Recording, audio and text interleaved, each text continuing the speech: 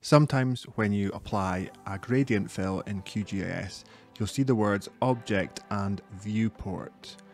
And it's not always obvious what this does, so let's take a look. I've got some US states here. I'll double click on the layer and I'm going to go to symbology and I'll click simple fill and then I'll change the symbol layer type to gradient fill.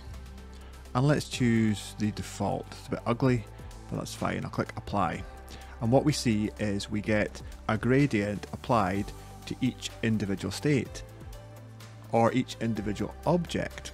That's why in the coordinate mode section it says object. If we change it to viewport, see what happens. So I've chosen viewport, I click apply. Now the gradient is applied to the whole shape. It's more easy to see if I just change the color of the gradient. Okay, so we see it's lighter in the north and darker red in the south. I'll change the color one more time. Let's make it blue in the northern states. Click OK and apply.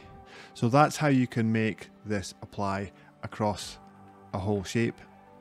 If you want it to be applied in individual objects, you can choose object mode and then click apply. There's some other things you can experiment with and have a look at, like spread and the gradient types. But the key thing here is object mode versus viewport mode.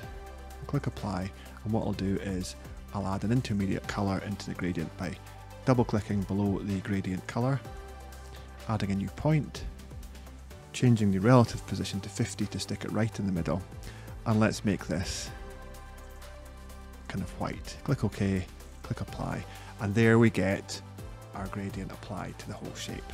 Hopefully you find that useful in your own work.